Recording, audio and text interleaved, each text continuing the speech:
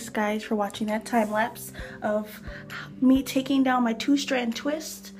I love the 2-strand twist. Don't mind, this side is shorter, obviously. For those of you who don't know, I had a shaved side on this side, and if you can see, oh, don't mind the dandruff, it is curly because I twisted it with my finger when I twisted this 2-strand twist yesterday. And I absolutely love 2-strand twist. I try to do it as much as I can, which isn't a lot. But yeah, you want to what I didn't show at the beginning was before I started taking down my 2-strand twist, I put some oil in my hands and I rubbed it through the 2-strand twist to get you know, less frizz.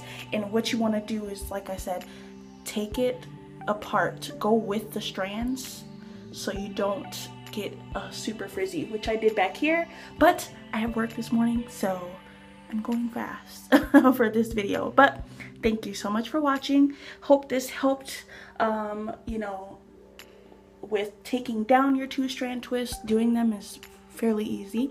And yeah, love my natural hair. So thanks for watching, guys.